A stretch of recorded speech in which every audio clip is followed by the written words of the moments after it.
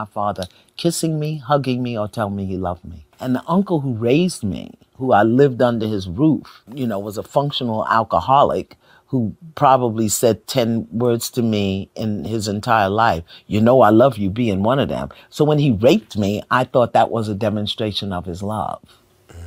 So I was on the other end of being promiscuous, A, wanting to feel loved, and number two, because I was shuttled around to so many, my job was to make people happy, to please people. And as a young, vulnerable, black, red, brown girl with absolutely no woman demonstrating to me who I was and how I was supposed to be, I gave myself away.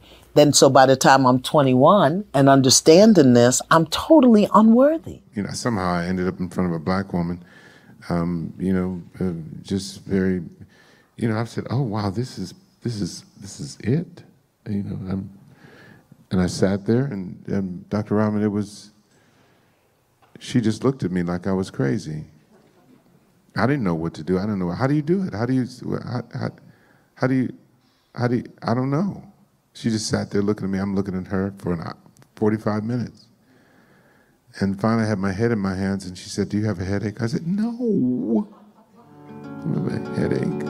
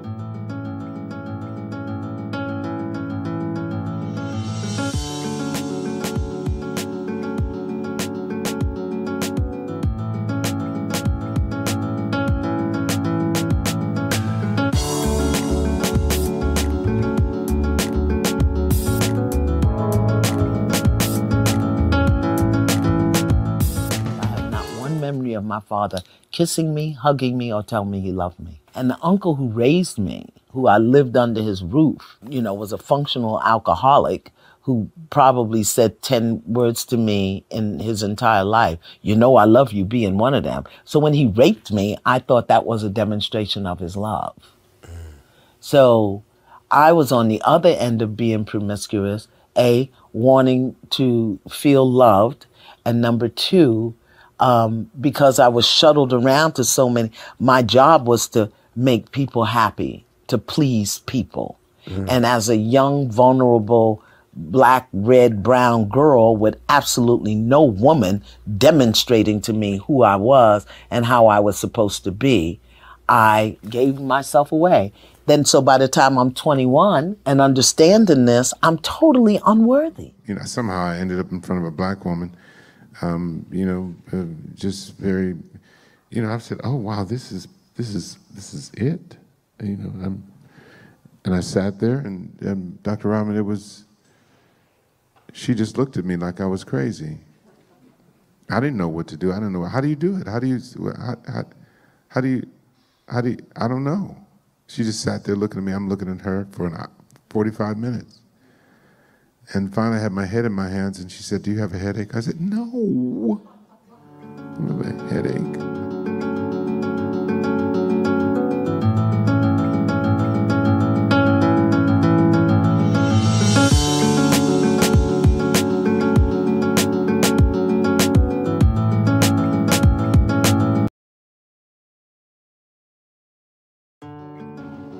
The invisible ache, black men identifying their pain and reclaiming their power. An invitation. COVID-19 shut the world down, but there is another pandemic that merits urgent attention. The mental health crisis leading to rising rates of depression and anxiety among black boys and men. It's hard because black men are consumed by a definition of themselves imposed by others. As Isabel Wilkerson noted in her seminal book, Cased, they are constrained by an American racial hierarchy that has become the literal tune, etching them into a stereotype and denying them their full humanity. The idea that black men are violent and unworthy is cruel and untrue, yet it has the power to swallow a man whole, becoming the operating system for how the world treats him and sometimes, tragically, dictating how he sees and treats himself.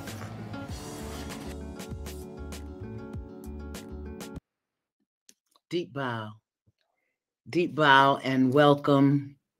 Thank you for tuning in. Thank you for joining us this evening for this incredible community conversation. This is a community conversation about the invisible ache. Black men identifying their pain and reclaiming their power. And I am so honored and humbled to be able to facilitate this conversation this evening, to begin taking us in this community and the men in our community and the women in a new direction with a new level of consciousness about who our men are, who our sons are, our fathers, who our brothers are, who our husbands are, and how we can support them and how we can stand with them as they move through their healing. This incredible book, The Invisible Ache, authored by the esteemed actor Courtney Vance and the renowned clinical psychologist Dr. Robin L. Smith, really pulls the curtain back and opens a door and an opportunity, a possibility for us to see Black men differently and to understand the challenges, the struggles, and the potential of their mental health. So I am really honored to be here. I have a request. And I hope you know I love you. I love you. I can't say that enough to enough people. I'm going to ask the women to be still. Be still. That means no chatting, no asking questions. We are so glad you are here, but as women, tonight, let us hold space. We don't always have to have something to say. I really want the brothers to feel comfortable, to feel safe, and for us to leave space for them. So very often as women, we take up all the space in the room. And so we don't want to do that tonight. This is a time and a space in this conversation for men. So ladies, join me. As the facilitator, I have to be present, but I'm going to ask us, be still, hold your voice. Be here in your heart and let the brothers have the floor. Our first guest tonight, I tell you, it's funny when you're Iyanla Vanzant and you meet somebody, you don't like want to fan out. But I was like, I'm in the room with my son, my friend. I've watched him literally grow up in front of my eyes. And to really be present with him, physically present with him. I've been present with him spiritually for a long, long time, but to be physically present with him and to feel his energy and to share spirit and time and space with him was an incredible experience. And I'm so grateful to know that he is who he is. We know him as Nick Cannon. We've seen him everywhere. I mean, this guy is like, he's like a creative, energetic Energizer Bunny. He's everywhere doing everything. But what he's doing right now caught my attention, caught my awareness, and I'm so glad and honored that he could be here with us tonight. Nick has begun or is engaging in a process called council culture, not cancel, but council culture, where he's bringing to the forefront issues and resources for men, Black men, but for all men, dealing with the mental health issues, dealing with the challenges they face, because so many men and many of his friends, we had that conversation, have been canceled for a misstep, a mistake, bad behavior. And we live in a law and order society where there's very little space or time for redemption. And so when a Black man falls, he's down for the count unless he claws his way back up and is deemed acceptable by those in the power, in the know. So Nick has started an incredible movement called council culture. You can see it, I believe, on YouTube, but he's taken time to be with us tonight. There he is. Hello, my beloved. Queen, it is an honor and privilege to be in your presence once again. Thank you. Thank you so much for, I know you got a heart out. So I want to talk to you because I think people need to understand and appreciate all that you're doing and the benefit it is to them. So tell us about council culture. Why did you think it was important to promote a council culture right now? So many reasons. One, because I need it. I mean, I heard from a space, and even within our conversation, it's like, as someone who has been operating in this world of therapy for quite some time now, I feel like I needed to create a safe space and a brave place for my brothers to be able to experience this weight being lifted, this light, this wealth of wisdom that comes from within, really, of when you are allowed to share, when you're allowed to feel seen, when you're allowed to feel heard, and you can ask any question. You can talk about the traumas. You can talk about the ways that you were raised. You can talk about the missteps and the things that have happened.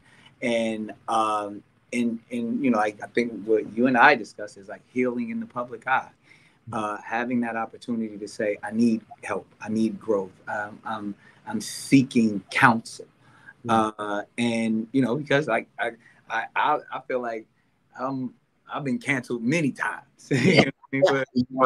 From different communities at different, just because I am outspoken. I am sometimes overzealous with my passion. So I know sometimes, and I'm learning, it's better to listen. It's better to take in, and it's always, there's nothing wrong with saying I stand corrected. I I'm learning. I'm going through this process. And so with counsel culture, I'm bringing so many different conversations, so much dialogue from people like yourself who have such a wealth of knowledge and information and wisdom in the space of healing.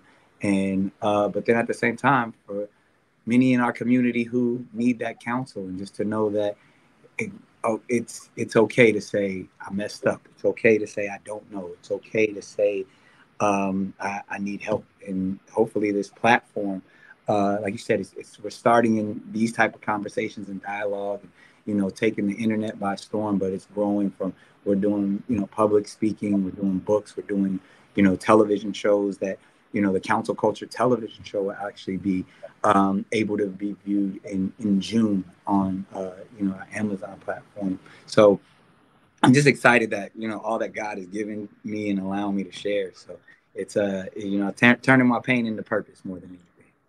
Nick, did you have an invisible ache? I mean, you've been really transparent about going to therapy and the benefit of it. Before that, did you have an invisible ache?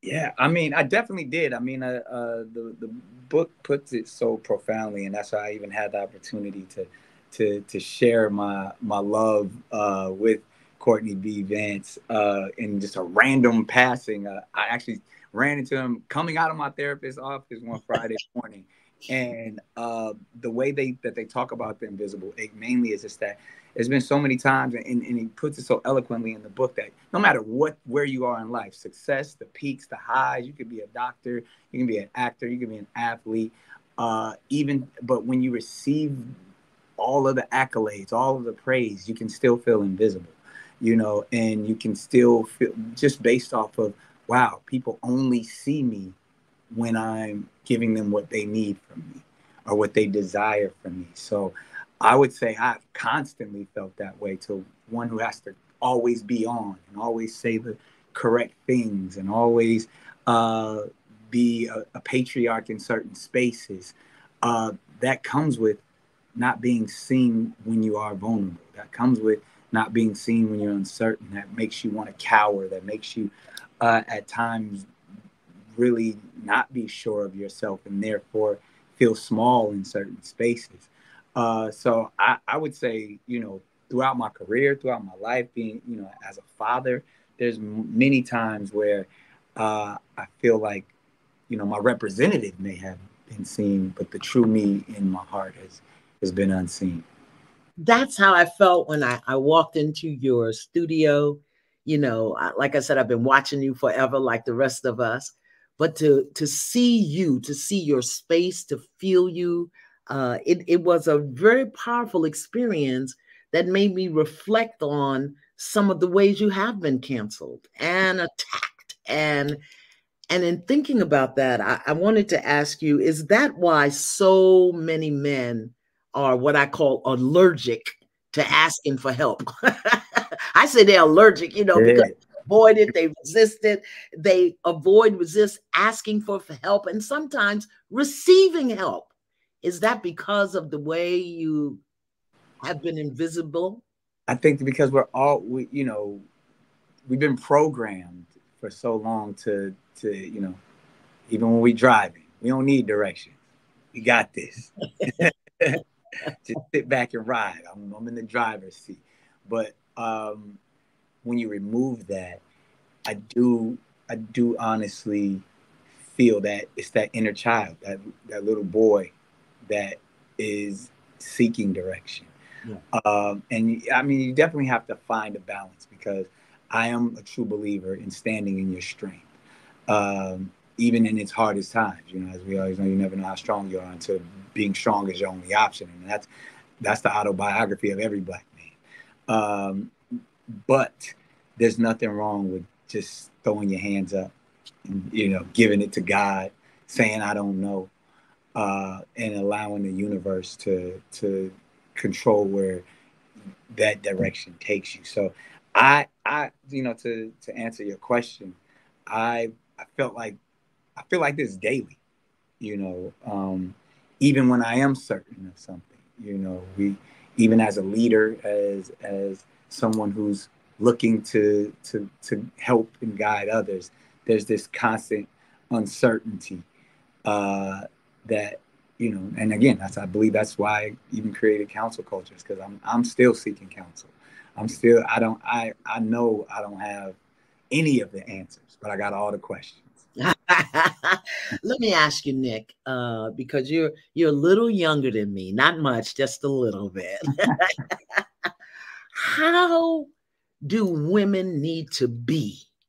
You know, one of the things when we came on, I asked the sister women to be still, be still, and invite the men to come forward, because I think we live in a society where many of us women function as men in skirts. You know, we are the aggressors. We are the ones out there. We have the voice. We have all of that going on.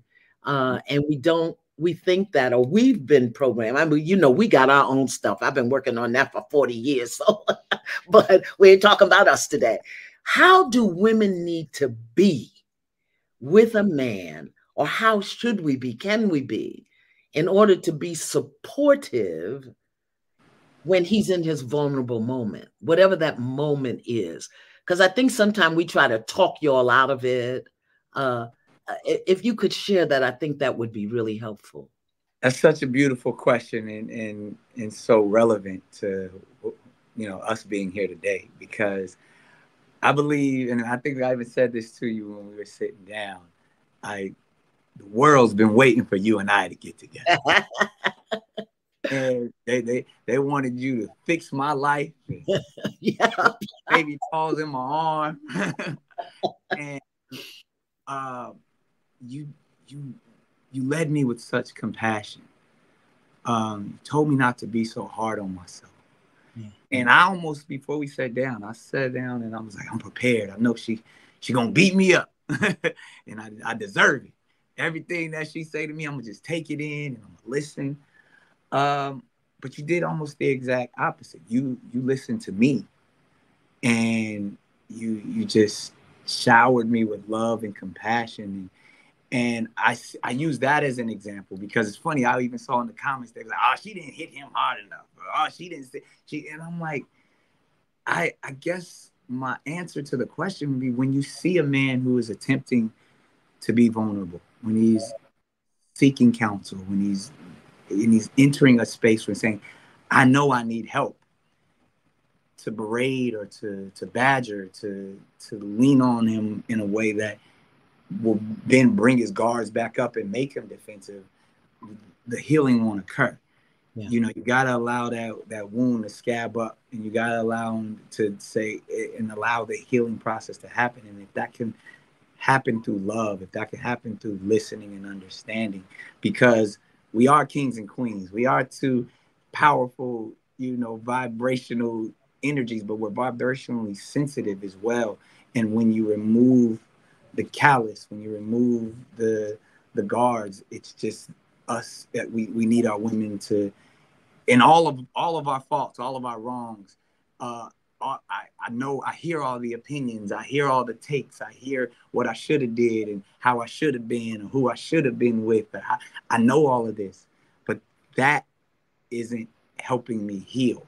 Yeah. What helps me heal is someone that will listen and say, I see where we are, I'll meet you where you are, and I'm here for you. If women could do that, in knowing that, yeah, he may not have did that, like you, I think you even said it, we got to be accountable as men first and foremost. But when they're attempting to accept the accountability, we need someone there to help walk us through the process to get to the other side of the healing. I don't know why this makes me feel like I want to cry. You know, my son taught me that. My son had an experience where he had to spend some time in God's vacation retreat center. Commonly called prison. Right. But I call it God's vacation retreat center because it's such a divine opportunity to retreat to the center of your soul and meet God. Mm. And he wrote me this letter, because back then it was collect phone calls. It wasn't like it is now. Right.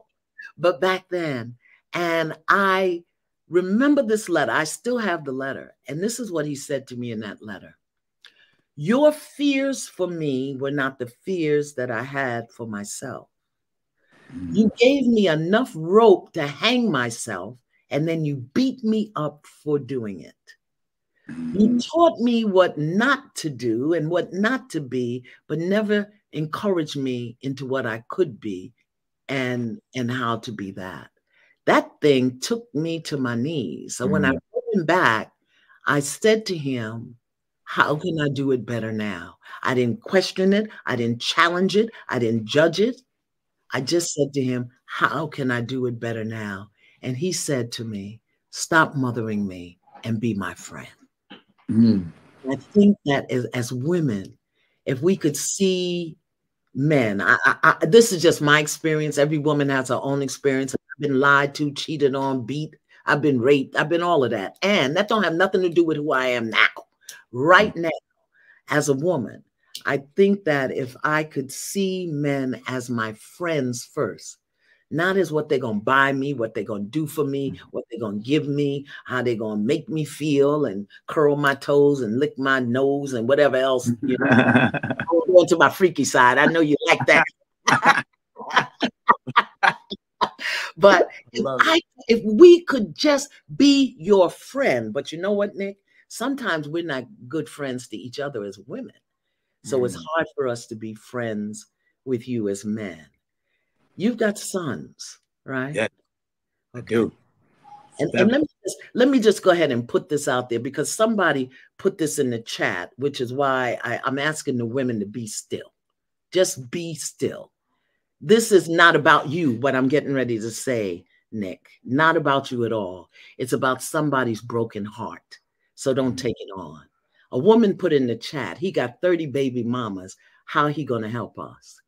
Now, she might have a man or want a man in her life, but she's holding that in her heart about you. I'm telling you, she's going to have challenges with her man. That's not about you. That's about her. But what I would say again is what I said to you then. You know, we can't say we believe God is sovereign. We can't believe we say God is in charge and then not give human beings the opportunity to make mistakes and be redeemed. I believe every soul chooses its lessons, the way it's coming in. Your children chose you. They chose what you have to give them. They chose what they're going to learn. You are giving them exactly what they need to heal, to grow, to learn, to be who they chose you. And that is no damn body's business. Theirs and God. But that wasn't the question I wanted to ask you. Here's the question. I just had to get that off my chest. I appreciate you, Queen. That a woman came into a space for men and put something not ugly out, tells me she doesn't know who she is. Because we give birth. Our mouth gives birth. Our heart gives birth. And you put that kind of ugliness out about a brother. I forgive you, my sister. You've got sons. Tell me what you want them to know is the most beautiful thing about being a man. The most beautiful. That's so, again, like I said, I know when God is in the room. I know when it's operating, because I love how you put it together that way, to go from the addressing the comment to that wonderful question, because I feel like that actually I can give that answer. Well, I allow the Spirit to work through me to give the correct answer. I'm just a vessel, but the answer is even in the criticism. I do know how I can help as a father, as the way that I believe I can help, because I turn my test into testimonies. I turn my mess into a message. And in these spaces where, as men, there are stereotypes that often make us feel small, that often make us feel vulnerable. And even what the definition of a man is, what I wish to show, my 7 sons would be, it's not what you can physically do. It's not what society may define as a man.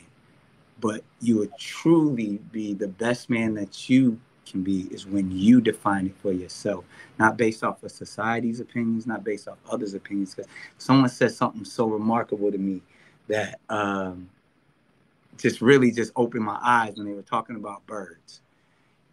There's a chicken is a bird, but so is an eagle. Yeah.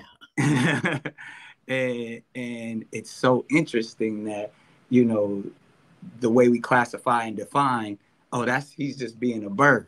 Yeah. I encourage my sons, ain't nothing wrong with the chicken, but strive to be an eagle. Try to soar above the crows. Try to be the best bird you can possibly be, because we define birds in all different kinds. But it's so interesting when they say when the frog judges the ostrich, you know, in the sense, because ostrich is a bird too, but when someone who isn't even a bird or even a part of that gets to define and say, what can that person do for that classification? I truly just say, however you define a man, have the highest frequency in the greatest vision for yourself, and that's what you will become. So hopefully I won't tell my son he has to love someone a certain way, or he has to put himself in certain spaces. Whatever he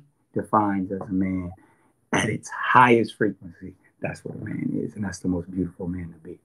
Well, I want to put a word in for the chickens. I think chickens are very nice birds. I love them. I do. They taste delicious. Now, when you talk to him and you say to him, this is the most beautiful thing about being a man, defining your manhood for yourself and striving for the highest part of that, what would you tell him is the most challenging part about being a man? For me right now in this space, again, I think maybe this will probably constantly change. I mean, as a young man, I know there'll be they're dealing with so many things, but as a patriarch, as a father, as someone who is the provider and the head of multiple households, the pressure, the expectation,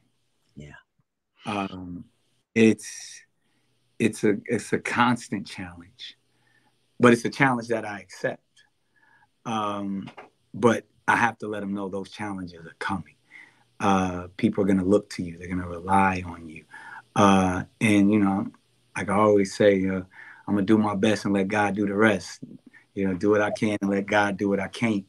And I don't say that as just, you know, as a church colloquialism type of vibe. I really walk in that. I walk in and going back to the book, I think, you know, Brother Courtney put it so beautifully when he said how therapy introduced him to, you know, the survival, but faith is what got him through, and that he sees God in everything. And he doesn't just, he said he used to just get on his knees and pray. But now he stands tall, and everything that he takes every moment that he possibly can. And he almost turns his prayer into a constant meditation. And I found that to be so helpful for me, to where through these challenges, I just really just, you know, hopefully the God energy that exudes in me is what, you know, my sons will see allows me to get through these constant struggles and challenges of being a man. I know you have to leave us. But I want to say, I want you to just drop one more gem for me, for the young ones, the youngins, you know, those 16, 17, 18, who you were when you first stepped out. When you first stepped out, because things have changed so much and they're learning so much, Nick, on social media, and it's just not true. If every 16, 17, 18-year-old, even 13-year-old were listening to the Nick Cannon right now, what would you want to say to them? You are loved, you are seen, and you matter. Okay. I think that's the thing where with this new generation, they just want to be seen. They want as many followers. They want as many likes. They want, you know, even as my oldest son will be 13 in less than 30 days. And I'm watching him cultivate. I'm watching him, you know, navigate these spaces. And I remember it. I feel like I was just there. So I feel like I relate, but I just watch him just wanting to be seen, wanting him to, there's the shoes he wears, whether it's the things that he desires, whether it's the love from his friends, he just wants to be seen. And it reminds me of a proverb. It's like a child that doesn't feel the love from his village can burn it down just to feel the warmth. Wow. And Wow. I just want this generation to know that they are loved, they are seen, they matter, you know. And I share that with my own children, and you know, every time I step into a room, I try to, you know, raise the vibration to those people. You know what I mean? I'm people don't know I'm naturally an introvert, but I know when I step into a room, I gotta bring that energy. And it's hopefully I'm bringing that energy of love and compassion, and allowing every person, specifically our young people, to be seen. Nick Cannon, I know you have to leave us, but if you would just put your hands up for me, I just want to pray for you. Ooh, I just want to pray and ask the ancestors, your greatest, greatest, greatest grandmother and your greatest, greatest, greatest grandfather, all who may sit in the high court of God's source creator. And I ask the highest light of your higher self to cover you, to be with you, to strengthen you, to guide each step that you take, that they put the right thoughts in your mind and point your feet in the right direction, second by second, moment by moment, day by day, that you will fulfill not human expectations of you, but God's plan and purpose for you. Nick Cannon, you matter. Nick Cannon, we see you. Nick Cannon, you are loved. And I am forever, ever your auntie. I'm forever grateful that you are here. Go forth and prosper. I love it. Thank you for this opportunity. Even in this short time that we shared, I feel so much healing. I feel seen. So thank you for having me on your platform. And I know we got many other things to announce. We got some stuff that we're building with the community. I'm joining forces with you. You joining forces with me as May approaches with its Mental Health Month. You know, so it's a lot of work to be done, and there's a lot of counsel to be received. And like I learned, I added an addendum to it because from you, but I know we feel together, so we can reveal together and deal together, so we can all heal together. All heal together. Thank you, Nick. We want, and wherever you go, encourage the brothers to join the Invisible Ache Book Club that we're starting virtually on April 18th. Where brothers can come. We're going to walk through the Invisible Ache 2 chapters at a time. So I'll send info so that you can drop it on your guys. Guys don't have to be seen. It's a safe space book club for men so that we can walk through this book together and break it down and nibble on it. Okay. Kiss Count the baby. In, and I'm spreading the word. We okay. All right. Thank you, my love. Thank you. Love you. Love you back. Kiss the babies for me. Absolutely. All of them. And I don't care how many you have.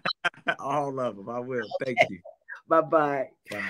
Nick Cannon and the cancel culture. He's doing an incredible push movement for in May for Mental Health Month to support men and really looking at their selves, their lives, and getting the help that they need. Like I said, to me, it seems like men are allergic to asking for help. So I'm just so glad for what he's doing. And I have to tell you, as someone in the public eye, as someone in the entertainment world, if you speak, don't be fooled by appearances. Don't let what you see on television, and whether he's on the, what is the thing he does?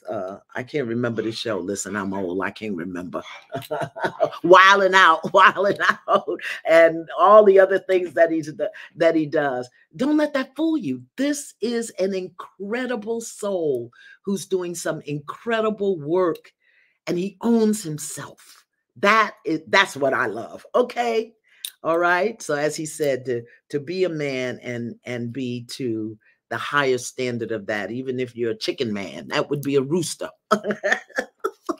I can't let them put down the chicken. I will really, hold up the eagle and the ostrich, but I do love a chicken. Okay. We are here for one purpose and one purpose only. To support Black men in identifying their pain and reclaiming their power. And if you're here and you're not a Black man, if you're a white man, a Latin man, an indigenous man, you are welcome. but I want to honor what Courtney's experience is. In writing this, I'm sure he wasn't eliminating men, but not being arrogant enough to speak for them. He is a Black man, and he poured his heart out. I can't even say he put his foot in it. I have to say he poured his heart out in this book, The Invisible Ache. We're here to share with him and his co-author, Dr. Robin L. Smith, a renowned clinical psychologist who I've known for many, many, many years. And let me just say to you, it's so funny. And this is how you know when you're in spirit and when you're in love. I've seen Courtney B. Vance on every screen, everywhere for most of my life, as long as I can remember.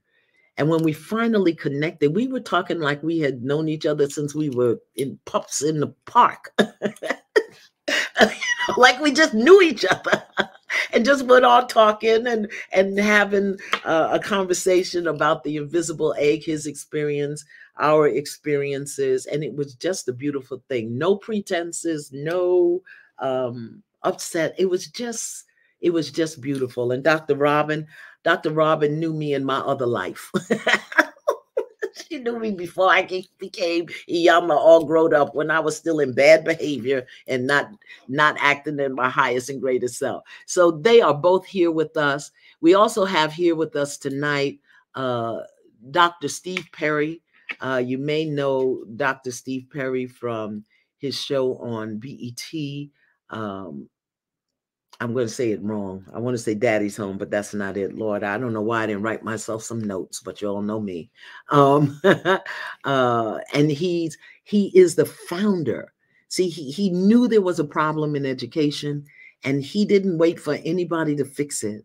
This brother went out and opened 2 charter schools, one in Harlem, one in Hartford, Connecticut, and sending young people from high school into college. Dr. Steve Perry is going to join us later. And also renowned spiritual life coach Robert Pruitt is going to be with us. But I want to bring to the stage the co-authors. My brother, just love him, honor him, respect him. I hope y'all are watching his new show, 69th Street or 68th Street or one of the 60s. He's doing the show, and y'all need to watch that. Courtney B. Vance. 61st Street. Hey, well, I was on the wrong block. You was close. You in the wrong. You're in the right city, but the wrong block. Wrong block. And the wrong time. Dr. Robin L. Smith. We're going to welcome her to the stage so that we can get into this conversation about the invisible egg. Hi, Dr. Robin. Hello there, my sister. How are you? I was on the wrong street.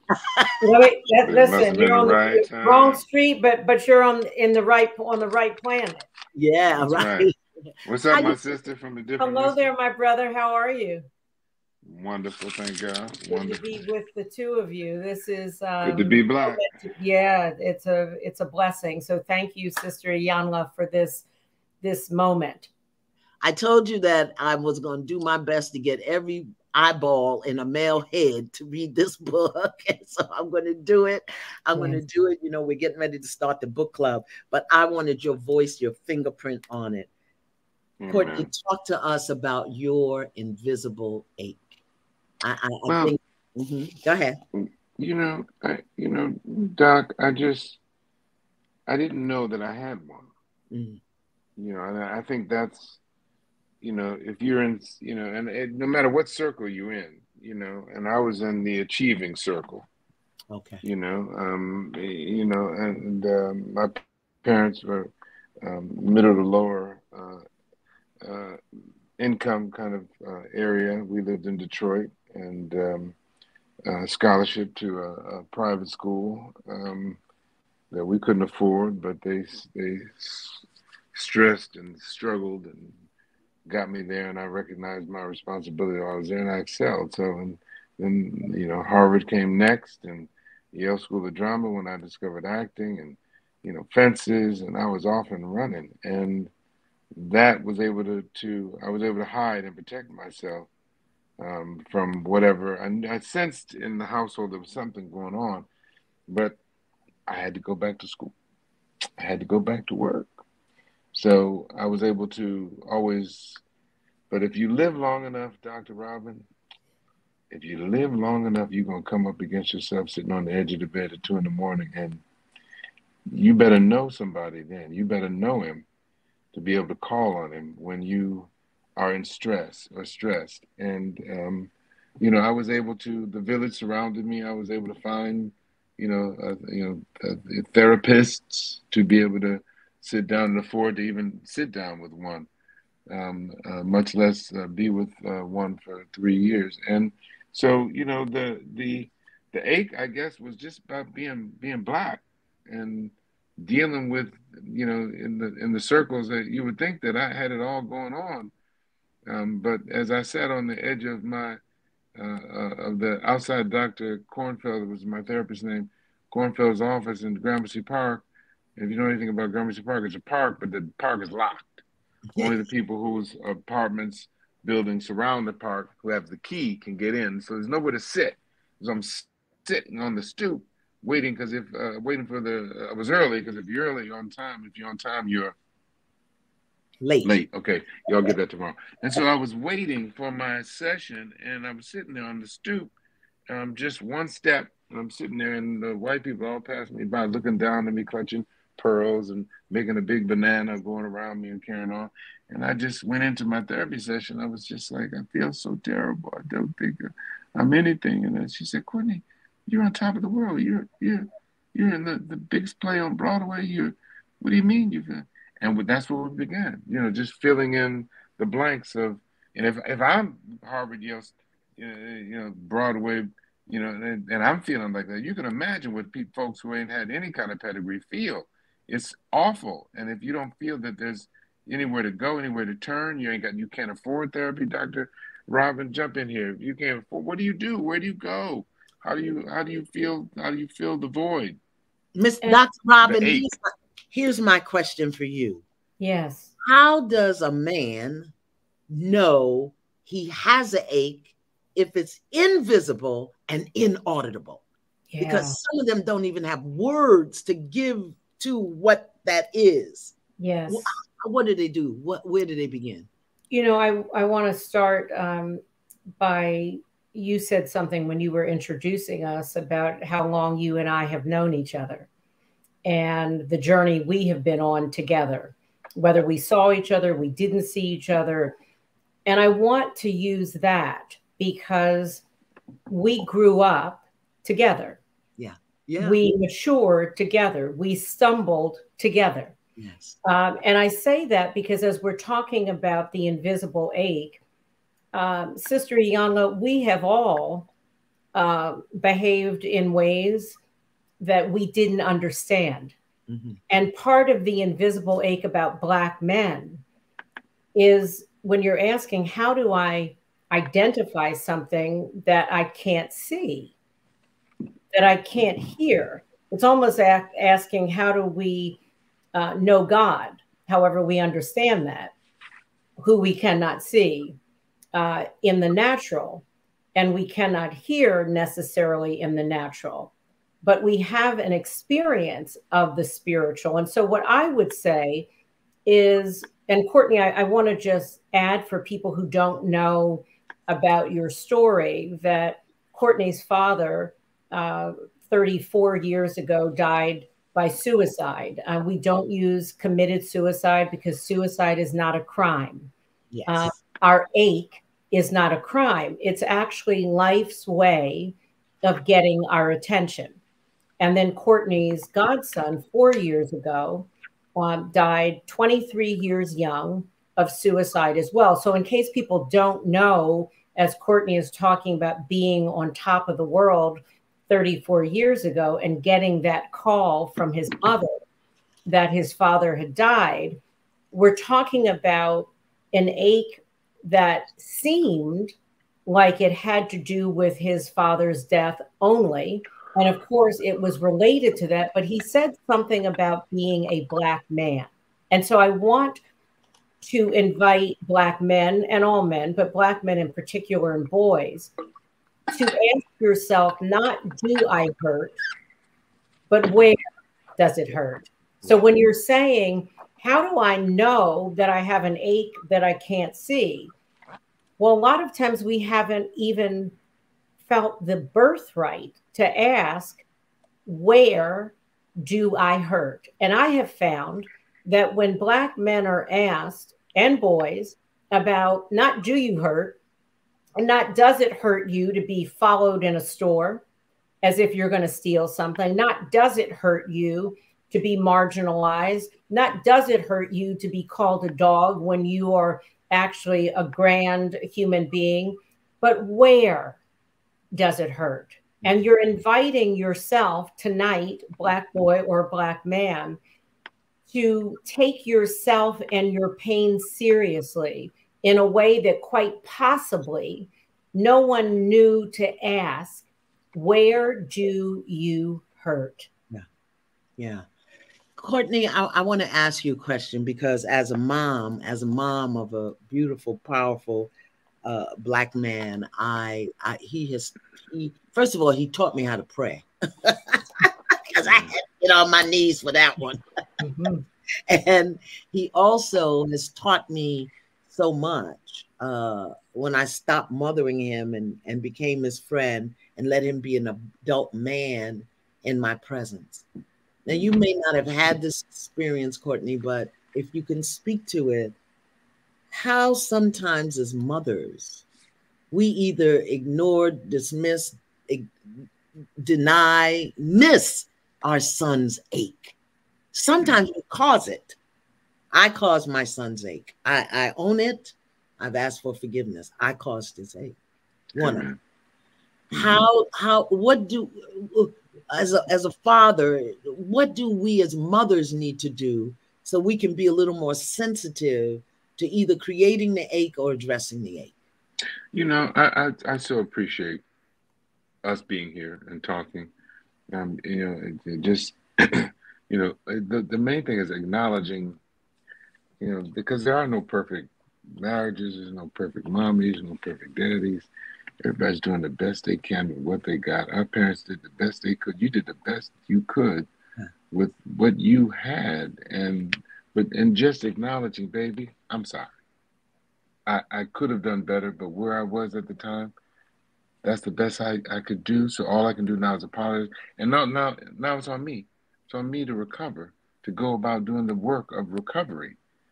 So the past is the past, and the present is, what am I going to do with what somebody has acknowledged, Dr. Robin, or not acknowledged? Now, if they're not going to acknowledge what their hand in it was, it's still on my soul, and it's a burden on me. I've got to still. Sometimes you got to tell people, including your blood relatives, you're going to tell them, I love you, but I'm going to love you from a distance. Yeah. Everybody can't be in my inner circle, and we have to guard that. I look at it like a target. If you're gonna do, shoot and target, there's this inner circle, a circle outside the inner circle, a circle outside that circle, and a circle way outside. Sometimes folks have to gently push folk up to the top circle, and tangentially, hey, how you doing? I was wondering if we can get together. I'm a little busy right now. Thank you, though. I appreciate you. So, I mean, I would say that, my mother and father, were they perfect? Hell no. Did they do everything that I wish? I mean, as I said, a lot of times, I didn't know what I could have asked for. Yeah. Because, that's how I was raised. And, and our children, Bro and Slater, who are about to go to college, they're finishing up their senior year. They're about to go to college. They're going to be in the midst of that too. And when they get around, folks not only from different parts of the city, different states, different countries, they're going to be. They have an international student as a roommate, and you're going to be weighing and judging, and what their parents did versus what what my parents did, and ultimately, I'm all in. Mommy and Angela and I did the best we could do with them, and we gave them education. We gave them, number one, we gave them Jesus. We gave them education. We gave them discipline. We gave them love, not necessarily in that order, but definitely Jesus first. And so that's all you need to go out and make a way in this world. Was it perfect? Please, because we ain't perfect. But that's what you got. Now, what you gonna do? Dr. Robbins, let me ask you this, and this is really for the man. I know as a woman, one of the very deep wounds is a mommy wound.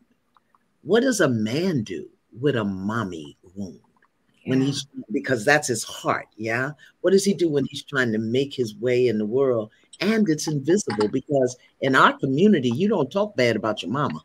Absolutely. Absolutely. You know, that question and what you asked Courtney as well, and he said about acknowledgement. So the fact that your son had the privilege of a mother who could see herself at some point and see that his struggles were connected to your struggles. There is something so powerful and painful about having a mother who can acknowledge that where she was hurt, she turned around and hurt you. And hurt you could be that she was afraid that there are many Black mothers right now who are trying to keep their Black boys and husbands alive. Yes.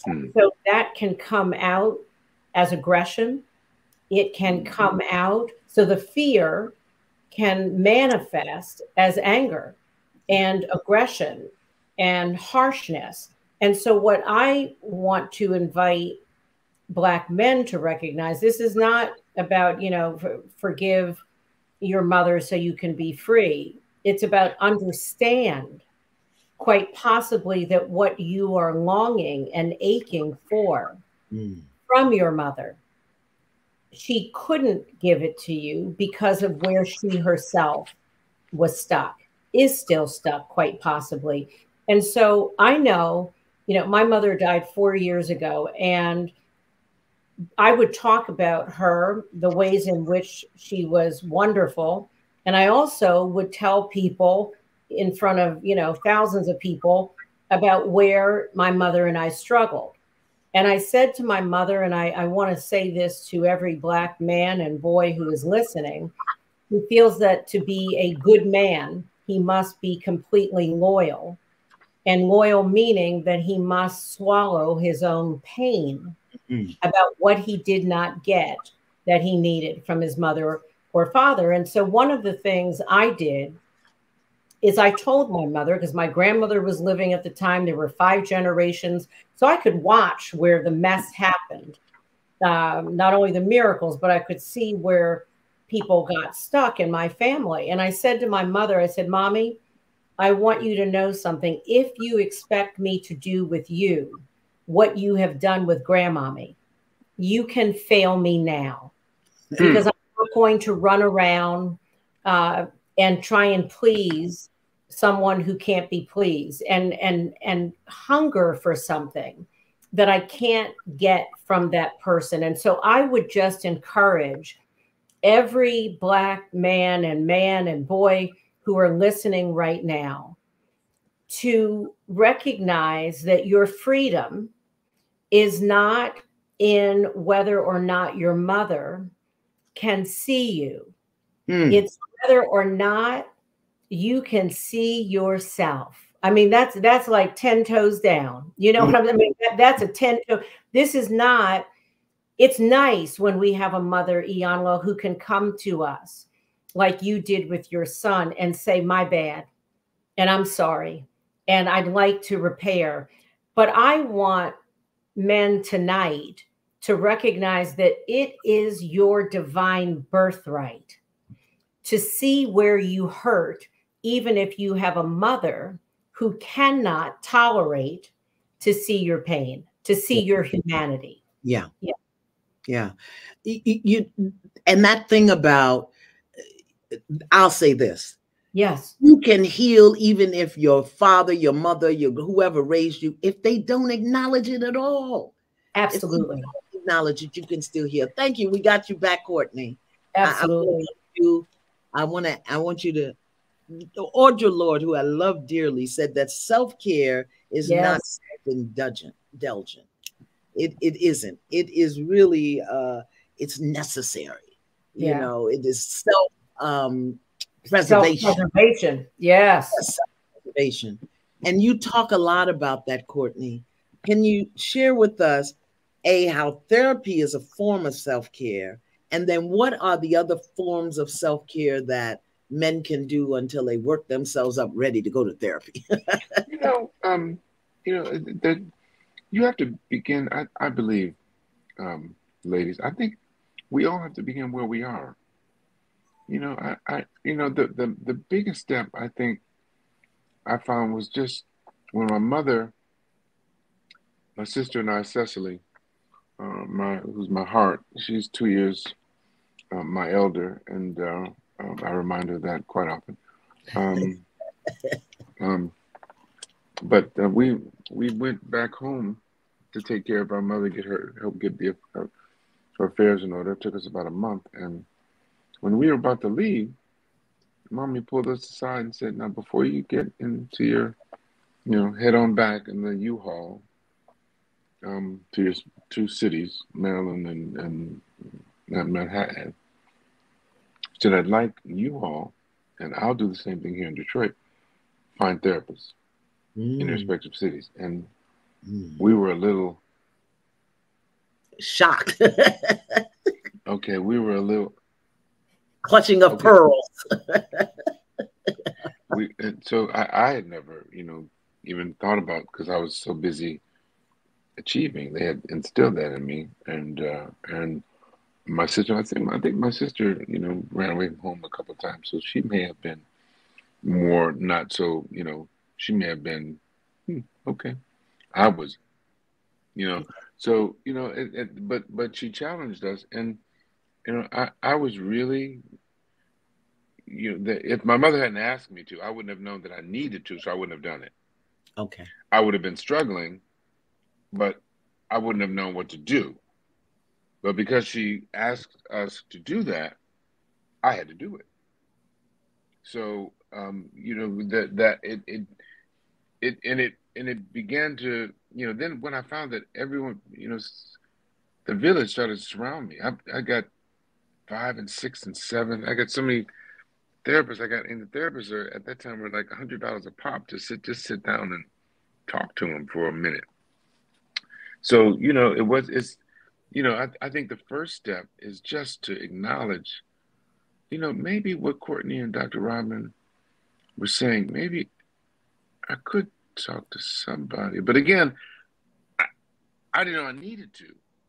So if my mother hadn't asked me to, I would have, as our twins say, I would have thugged it out. I would have just, I don't know what else to do, but just keep pushing like I've been pushing, and hopefully I'll, but I was able to, I finally found, Dr. Kornfeld, Jewish lady, and Dr. Robin talked to you about it. We think that we got to have a black therapist or Christian therapist or whatever. Dr. K, I shook her hand. I was like, this is my person. I knew as soon as I shook her hand.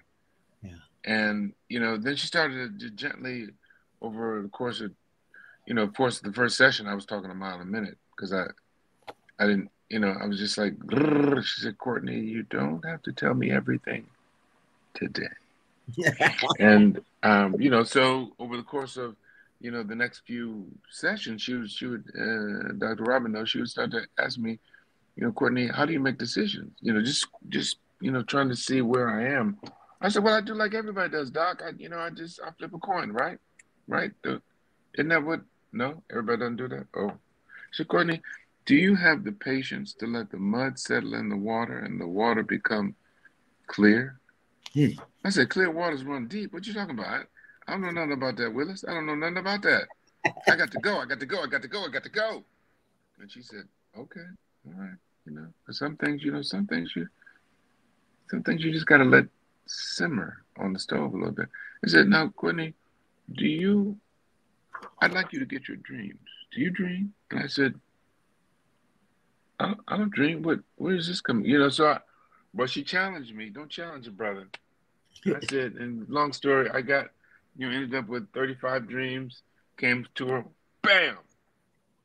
She said, okay, achieving black man. Very good, very good, very good. Now, come back with one, and then we'll work off of that. And so for the next 3 years, we worked directly off my dreams.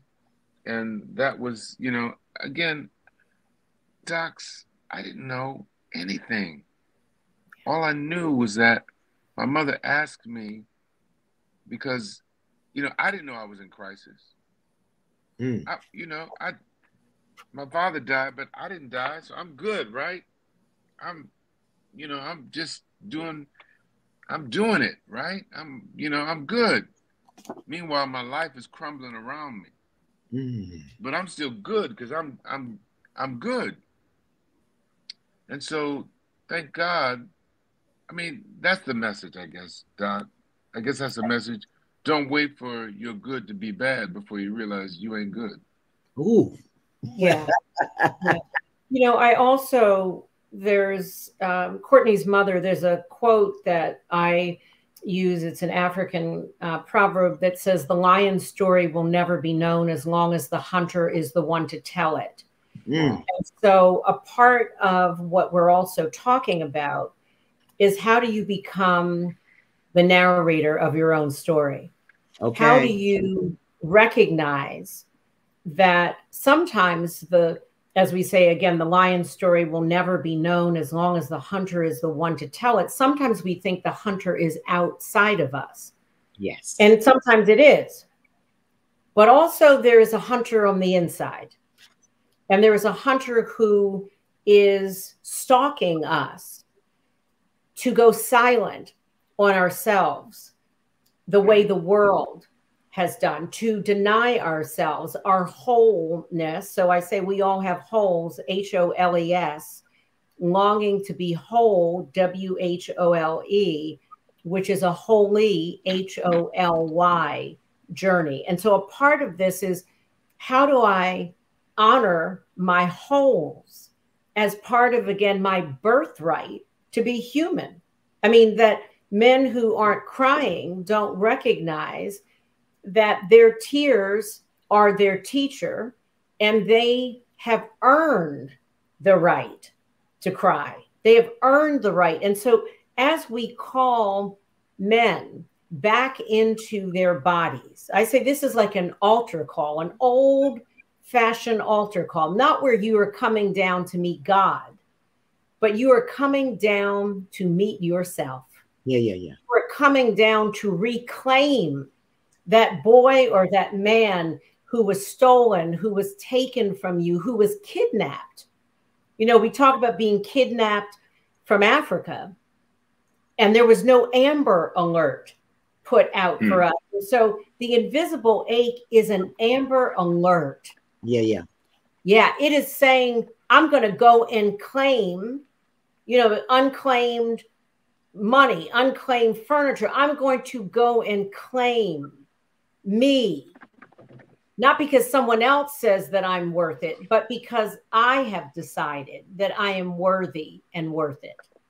And that is a form of self-care. Absolutely. Just giving yourself permission to say, I am worthy and worth my own time, energy, attention, and resources. While you're here, I hope I can do this.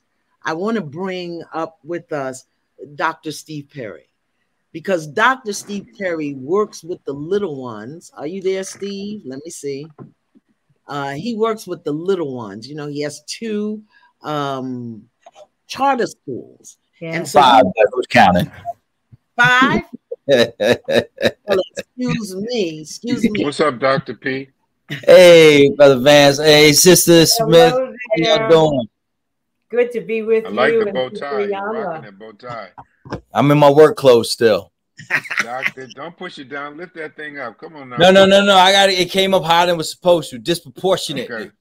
Now here's a question for you before we get into the meat of it. Did you tie that, or was that a clip-on? Oh, come on, man. It's only one way. Come on now. Was that shade, Courtney? Ain't nothing behind that but tying.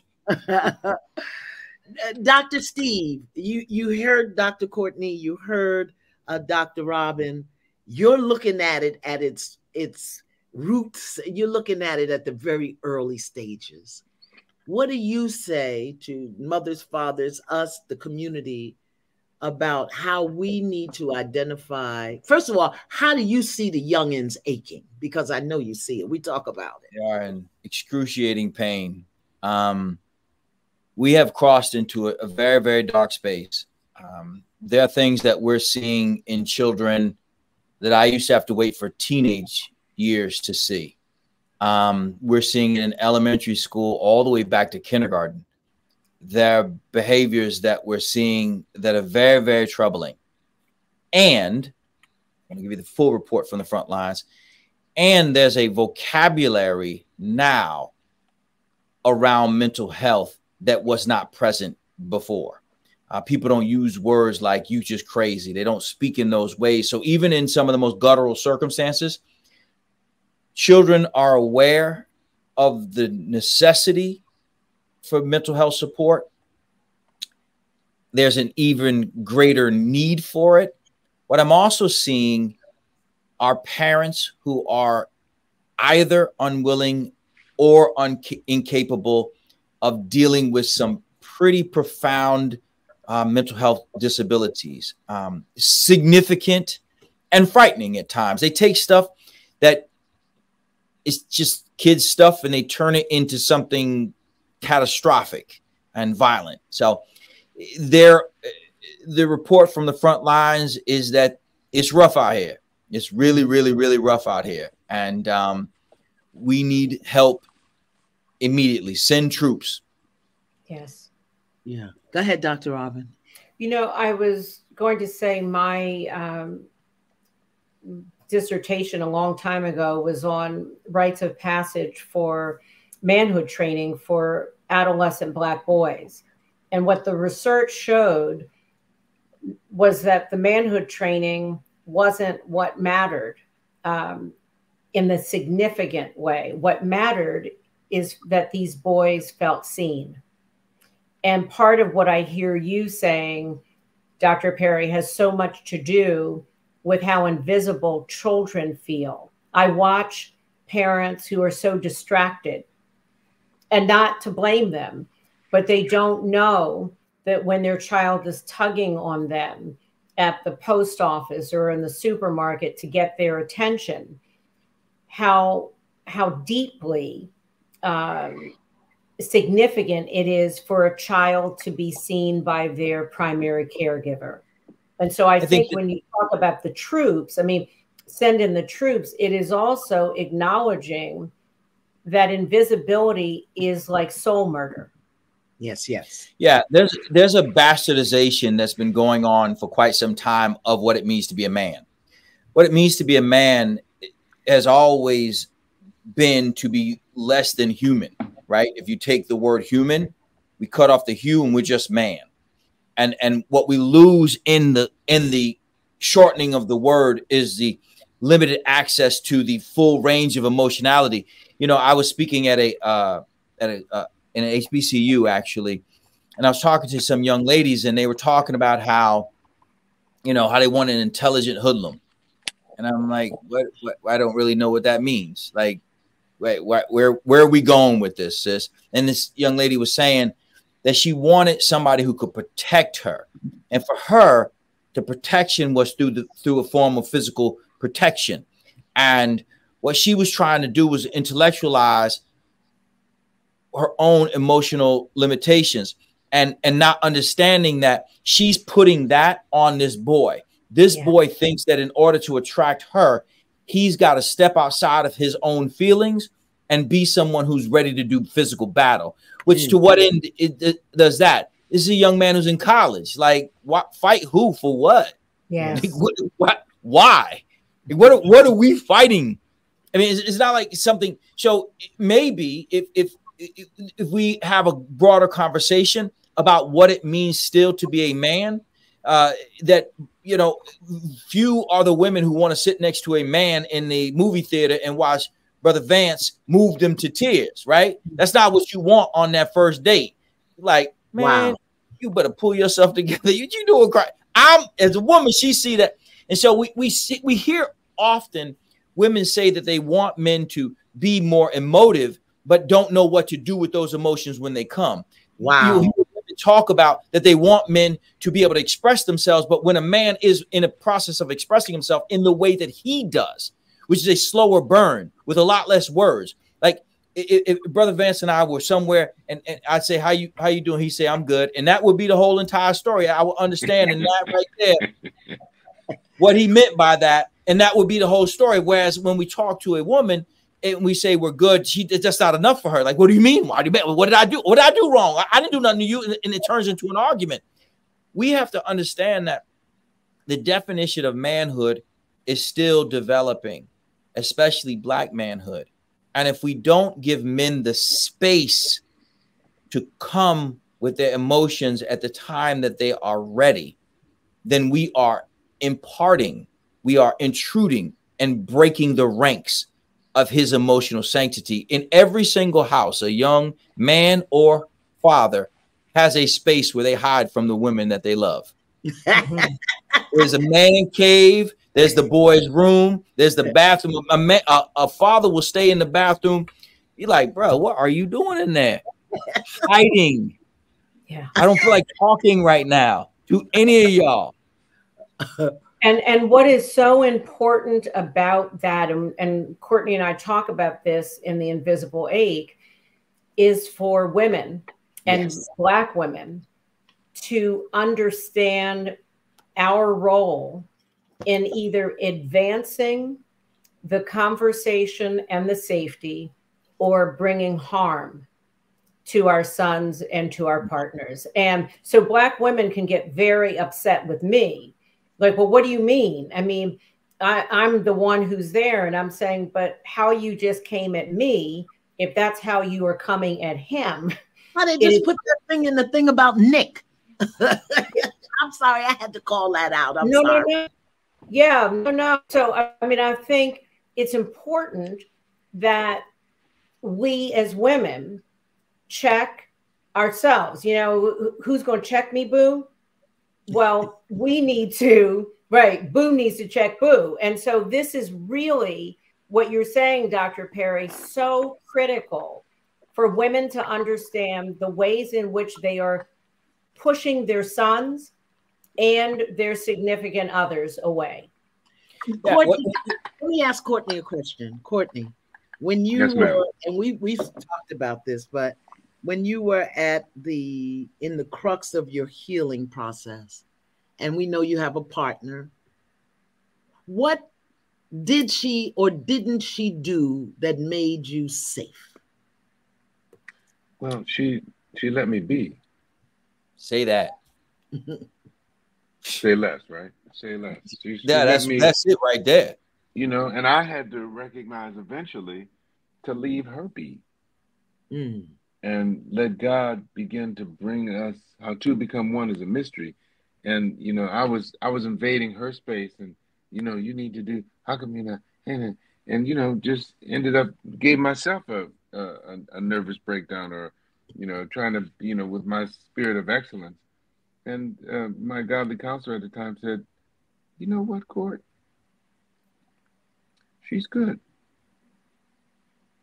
She's good. That's who you married. Now what you gonna do? And I had to recognize that while God was working on her, he's working on me.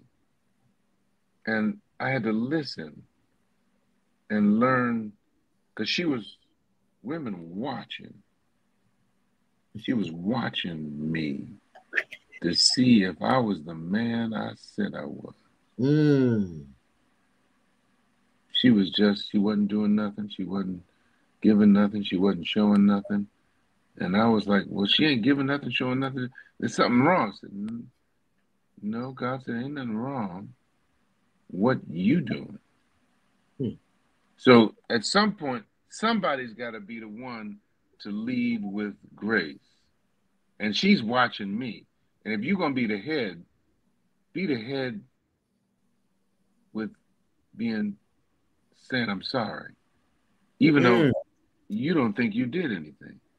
But I had to recognize the divine order. God is first, my wife is second, the children the third, work is fourth, and I am fifth. Once I've recognized that my prayers, First Peter, live with a woman according to knowledge, that she is a weaker vessel, not weaker in terms of strength, but emotional, and that your prayers are not hindered. Once I heard that, wait a minute, you're telling me that if I don't cater to her emotional needs, all the prayers that I got are going to be blocked. I said, I got it, baby. What you need me to do? Honeydew. What you need me to do? Honeydew. And we joke about it, honeydew, blah, blah, blah. But I recognized and understood the power of submission. What can I do? Not just, and it starts with her, but then it went on, because I was in prep mode for when the children came. So they saw me, they see me. What else? Honey, you need, y'all get yourselves together. Come on over here. We love you. Hold on. Say good morning to your mother. Say good morning. Okay. So they see that not only you say it, but Dr. Robin, you got to do it. You got to show it. Because they don't care. After a certain point, they don't listen to what you say. They listen, but they know what you just did. Doc, am I right about it? Well, yeah, and I think what's also important is that Courtney is not telling Black men or boys to put themselves aside and not care for themselves, because someone could hear that and think, oh, I'm just like the last person to be remembered. And what you're talking about is you found ways to nourish yourself. You went to the altar and claimed you. And so as you were able to fill your own tank, you had more to give to everyone else. And that's a part of what I want us to remember, that we can want to love on someone, but when we're on the plane and they say, in the event of an emergency, what do? You put your own mask on first so that you then can do what? Be useful. Of service. Yep. I'm a kindergarten teacher. I'm a kindergarten teacher. Let me do this real quick, because y'all are dropping these gems and they're popping all over the place. You got to go to commercial. First of all, how to be with a Black man when he's in his ache and healing? Let him be. Let him be. Don't talk him out of it. What I know is sometimes you being in upset, you being in distress frightens me. And so rather than acknowledge my fear, I'm going to try to, beat you out of it. Ladies, did you hear that? That's number one. Number two, what I hear you saying, Dr. Robin, is let him fill his holes so that you can come together in wholeness and holiness. Now, I just made that up. Is that what you're saying? Okay. No, you didn't make that up. That's the mirror. Yes.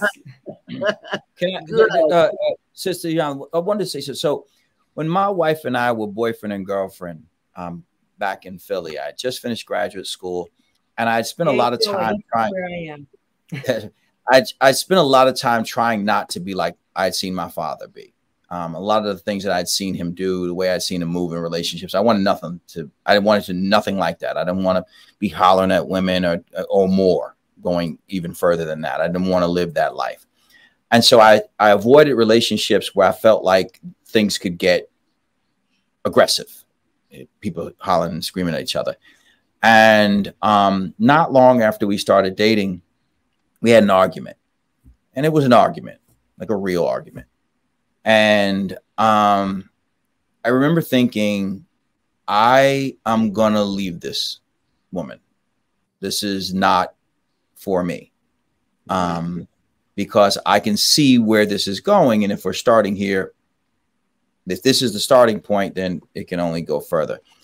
And trying to intellectualize the things, this predates an email. I wrote her a note. And in the note, I don't remember all that I said, but I ended with saying, I am looking for a warm, comfortable place. And what that meant to me then is what it has meant to me now. Even though I was only 25 years old, what I was asking for was the space to come up with what I needed to say. I may not be in a position to communicate through the pain, frustration, or hurt. And if you press me, you're going to position me into my most guttural, aggressive man space. And so often I find that women want a reaction so quickly because they want to talk through their emotions, where in many cases, many men want to think through their emotions. They want the space that they don't care what they get as long as they get a reaction.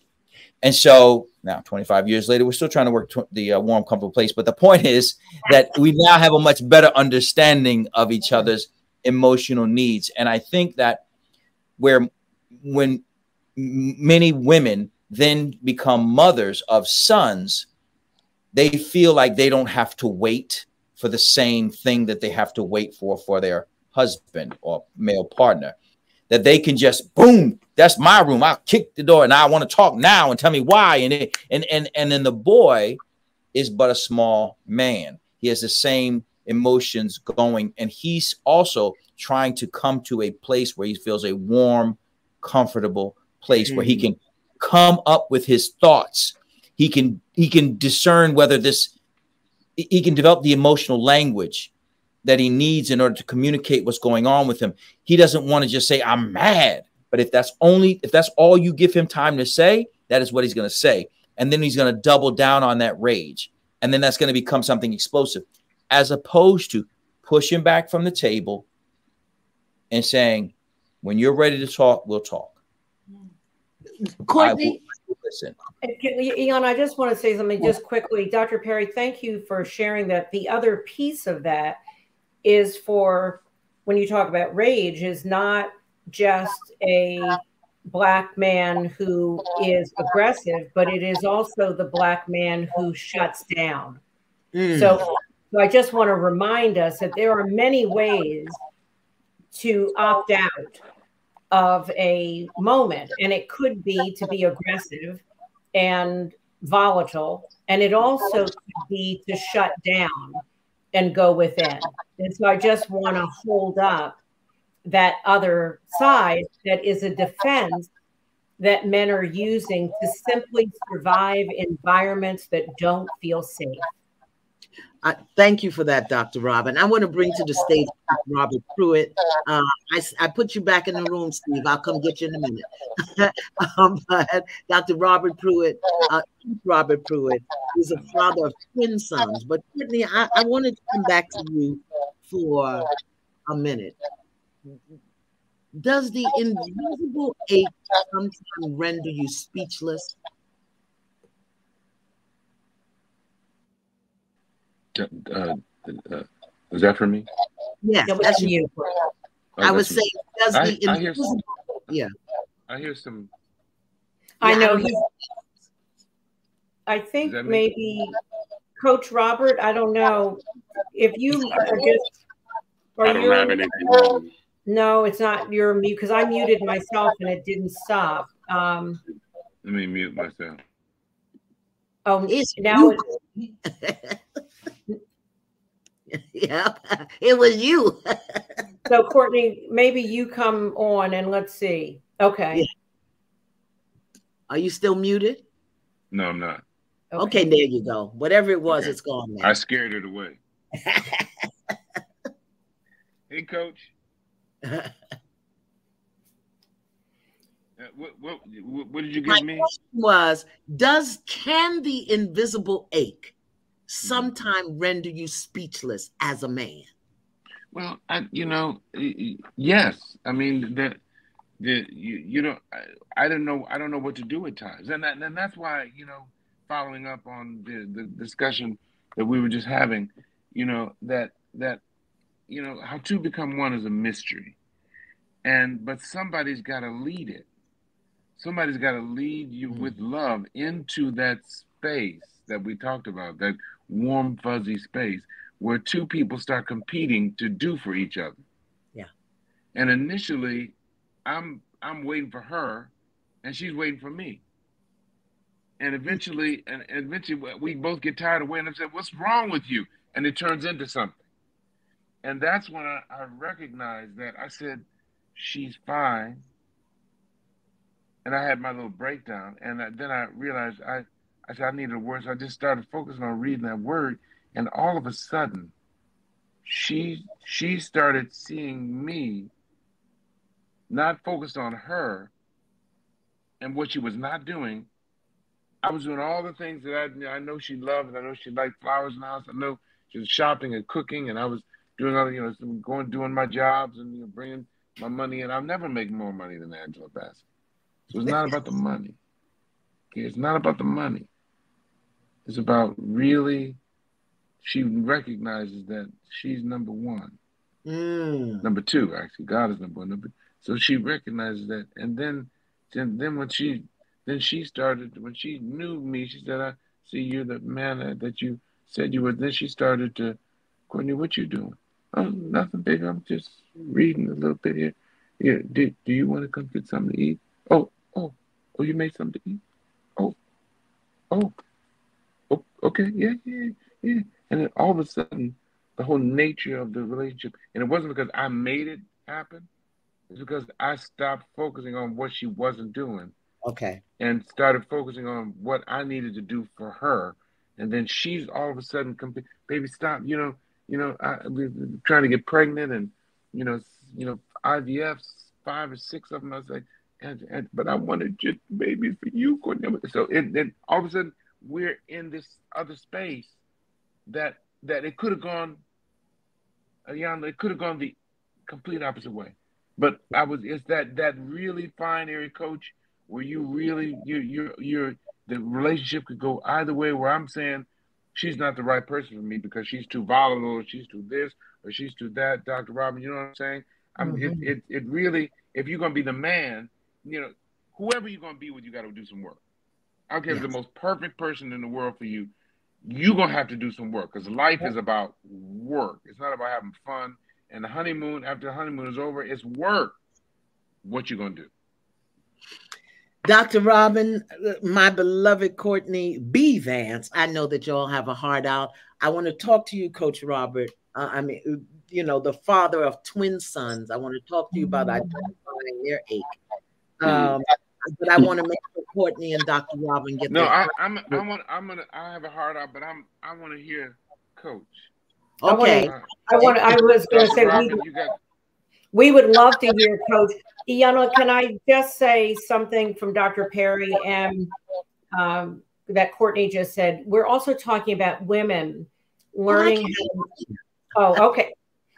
we're also talking about women learning how to manage our own anxiety, because I just want to remind us that some of what women are doing with their sons and doing with their partners, and Dr. Perry said this, has to do with their own anxiety. And instead of being able to say, what do I need to do to take care of my anxiety? It is not his job. It is not my son's responsibility. How do I, as a woman, take care and find ways to quiet my inner turmoil, my fears, that I don't dump all of that toxicity onto the men and the boys in my life. Yeah. Wow. Coach Robert, 2 sons gone off to college now. I know that you were a single dad, and I watched you. As a dad, did you see, know, feel, identify your son's ache? Absolutely. And I identified it in 2 ways.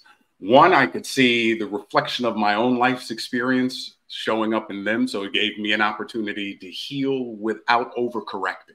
And what I mean by that is without imposing my journey on them and creating a fear in them that had nothing to do with their journey.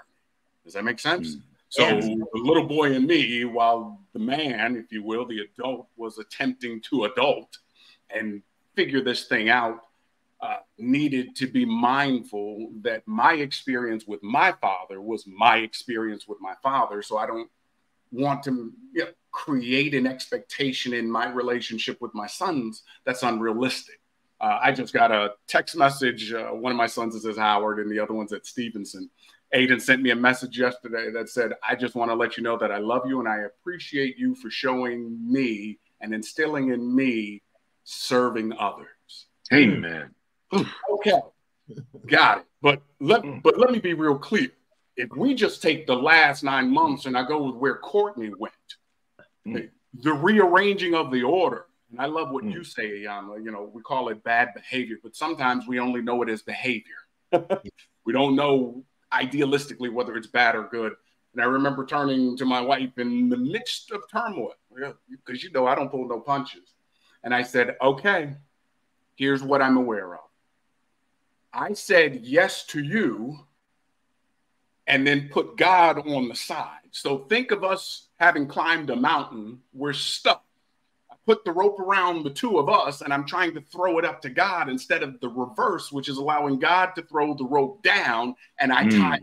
I'm thinking I've got us, but I dismiss God. So this is a place for me to find out, where is that being mirrored back? Well, I could look at my sons and see where you talked about a little while ago, caring for oneself. I'm clearer now because I've used self-care in kind of an intellectual way. I thought it was profound, but I understand in the last 9 months it was intellectualized. Which self am I caring for? The self that's operating out of fear because there's some healing that is required. There are some hurts that are unexpressed. There are some doubts that are present. There's an opportunity to reframe the paradigm around manhood, which is what Courtney brought up, or what Dr. Perry brought up. This part of me that may say, hey, you aren't the right one, but understanding those wonderful principles that say, if I think you're not the right one, where is that in me? You are a reflection of me. So even when I look at my sons, I go, okay, when we had all of the murders that were kind of concentrated between 2011, 2014, all the school threats, my sons had all of that sitting in them. Scared to go to school because they weren't sure if it was going to be their school, only to have 1 year show up where their middle school was targeted. And I said, well, how did this come home? I said, help me understand this. Here's how I understood it. In 76 to 77, or 77 primarily, remember the Atlanta killings? I remember realizing that and wondering how safe it would or would not be for a young Black male to move through society when somebody has decided we're not valuable. So I watched it play out in its own way in my son's thinking, which led to conversations around suicidal thoughts. And I'll never forget, because their mom and I were divorced, they were at their mom's, called me, said, Dad, I'm having thoughts of hurting myself. And I said, let me ask, are we talking suicidal thoughts? Said, yes, jumped in the car. We met as a family in the minivan. In that conversation, I said, look, I'm your father, and there's only so far I can go with what I impart to you. But I've taken therapy. I've run to therapy because I knew that was just somebody God would bless me with that could see what I could not see and help me understand it in a way that I could embody it.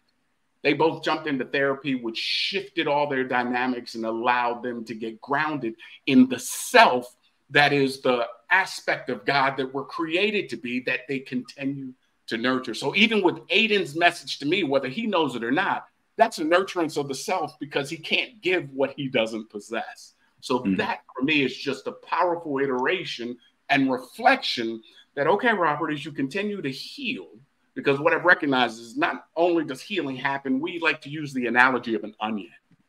What I'm clear about is my healing has turned my floor into a ceiling, right? So where I was at one moment, now I'm on top of that.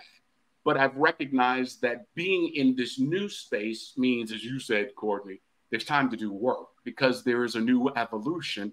And I have no problem saying there was a period in the last 9 months where I could say my behaviors in certain areas were woefully inept. woefully in that. And I liken it to spiritual atrophy. That's the only way I understand it, where I curled up, where I was rearranging the proverbial deck chairs on the Titanic, but that thing's still going down. And I could have easily made it about any and everybody other than myself. But again, spiritual law, as within, so without, lets me know if I'm seeing it out there, it must be reflected here. And it was an invitation to get clear and to heal. Y'all talked about it, and then I'm a hush. Y'all talked about seeing where you hurt. Yeah, I loved when you brought that up. And sometimes the easiest way to see that is to see it in others. Let me see what's showing up in others. If you don't see it there, check the material stuff. Are the lights going off on my car? Because the battery is an indication of my battery draining here. Windshield wiper fluid says my vision may not be clear. Like, there are a bunch of different ways to connect to how we hurt. But one of the pieces I would offer, Iyanla, is it's great to connect to the hurt. And it is great, and it has been profound as a Black male to understand how powerful it is to heal. But what happens when I connect to the hurt and I recognize it takes me into a new space and I don't know what to do? Hold it right there, God, because we're going to lose Courtney. Courtney, final word on the invisible ache. What do you want us to know? Just pray. Pray and do what. Take the difficult step. Sometimes the most difficult step is to just say, I need help. And after you do that, I think you may find that there's more people there than you think there are. I love you, Courtney B. Vance. Please kiss Miss Angela for me, although I know you don't need an excuse to kiss her. Let her know that kiss is from me. Dr. Robin, the invisible ache, what do you want to say? Yes, I will just say this, and love you, Courtney. I know you've got to go. That Coach Robert, you just said something that is so important about looking at parts of yourself that you had not seen. And what I would just invite people to do right now is that if we are brutal at what we see in ourselves, we will run from the image. And so compassion and tenderness to the self is part of those are part tools we need so we can look in the mirror and see what is looking back, but with kindness and tenderness and compassion.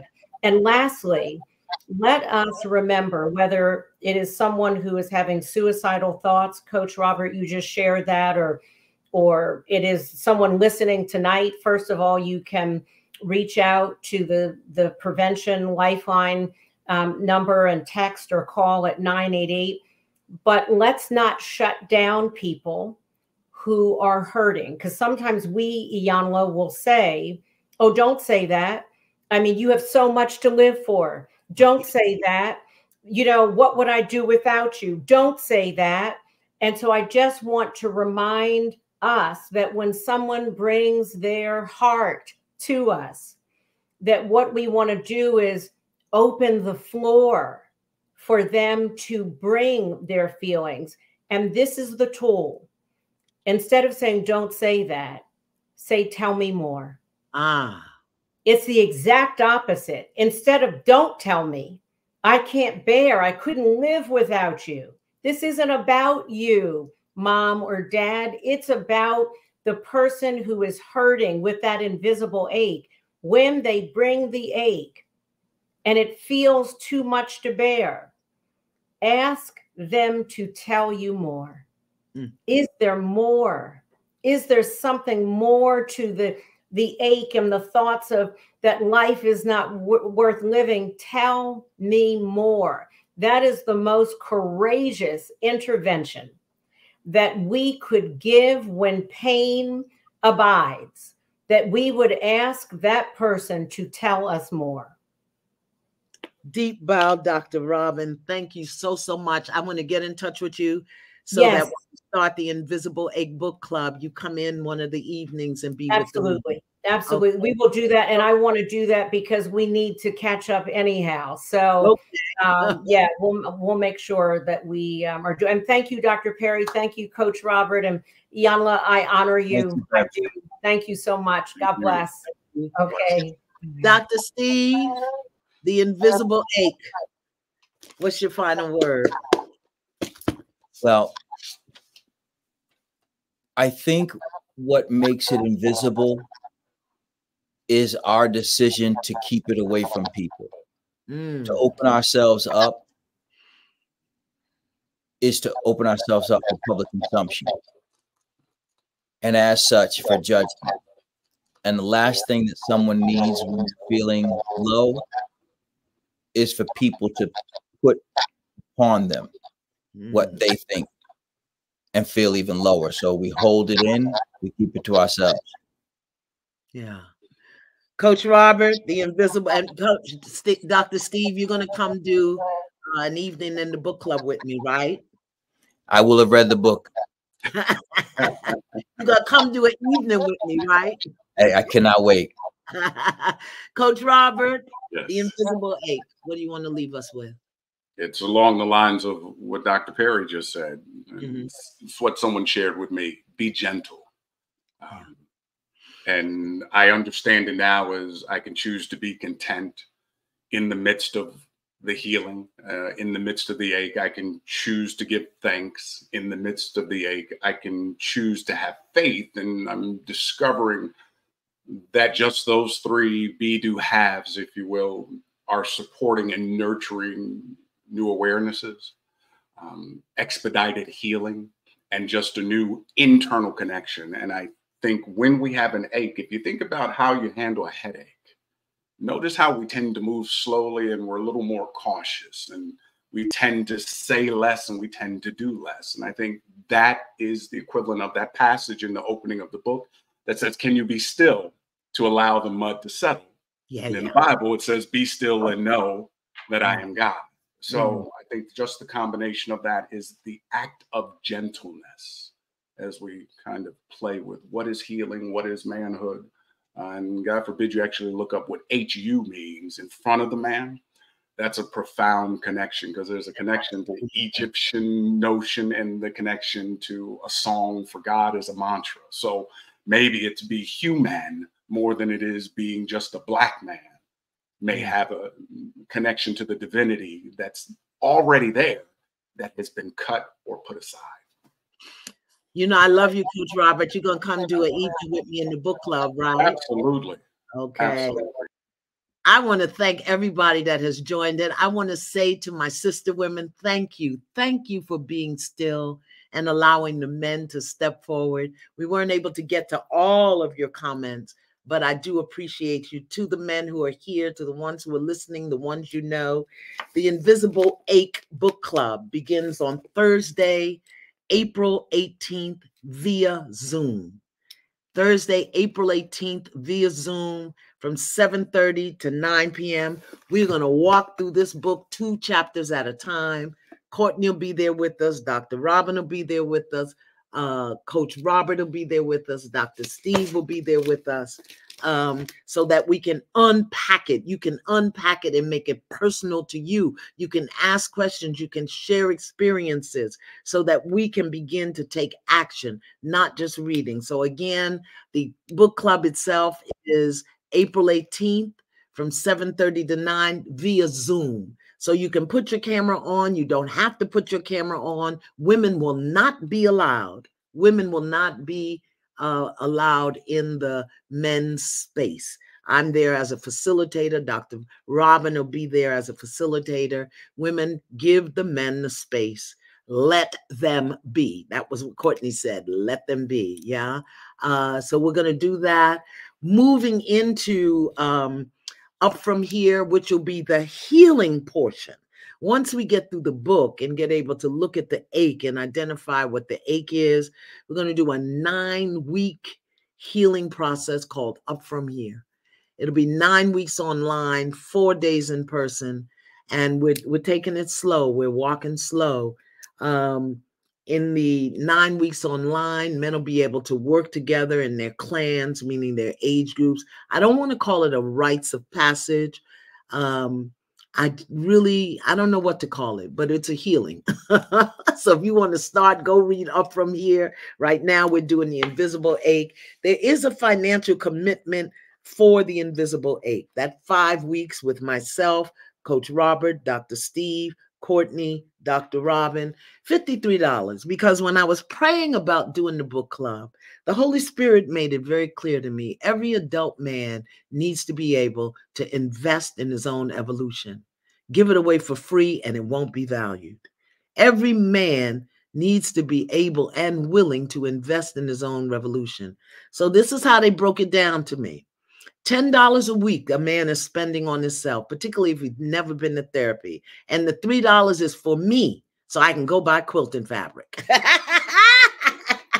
So if you want to know out there, you men, what I want you to do for me, pay your $53 so I can get my $3 so I can go buy me some quilted fabric, because when I get done with y'all, I'm going to need to make a quilt.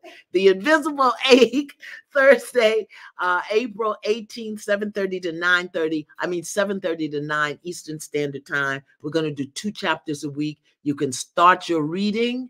The book is not included in the cost of the workshop. That's an investment. That is an investment in your healing. There's a schedule. Week 1, we're doing chapter 1 and 2. Week 2, chapter 3 and 4, and so on. I want to thank Courtney B. Vance. He's in the middle of production. He took time. Dr. Robin got rid of all of her clients so that she could be there. Dr. Steve dropped what he was doing to be here. Coach Robert spent his whole evening here. And I want to thank you, brothers, you brother men out there for showing up. I hope this has stirred up the mud in you. I hope it has stirred up the mud in you, and that you come to the book club to learn how to sit until the dirt settles. I want to thank the women for showing up. Let us learn how to be, and we're not going to compete with them. We are not, well, I need this. I need, no. 42 years I've been working with y'all. I'm turning my attention to men.